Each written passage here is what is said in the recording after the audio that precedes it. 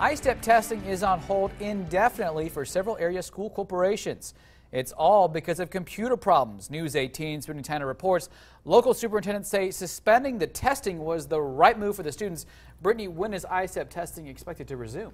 Dan, no one seems to know. It could be as early as tomorrow morning when the system is back up and running, or it could take a lot longer.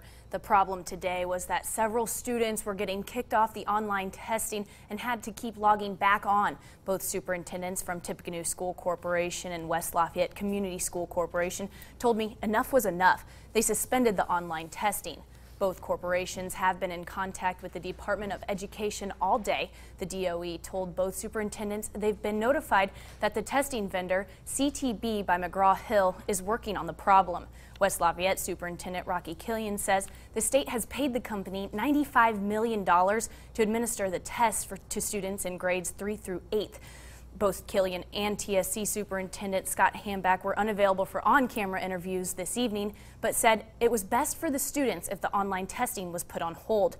Killian says for $95 million, there shouldn't be problems like this during such high-stake testing.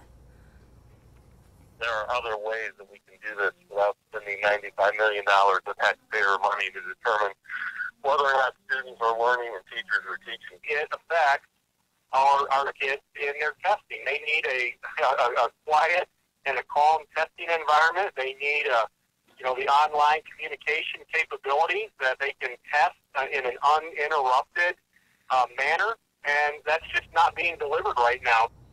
Both superintendents say it's a statewide issue. Hambach says one elementary school at LSC was testing today, but we weren't able to get in touch with Superintendent Les Huddle this evening. Both Killian and Hambach hope testing can resume as soon as possible because of scheduling. Hambach says the corporation should hear back from the DOE early tomorrow morning, but he's not sure if testing will be able to resume then. Brittany Tyner, News 18.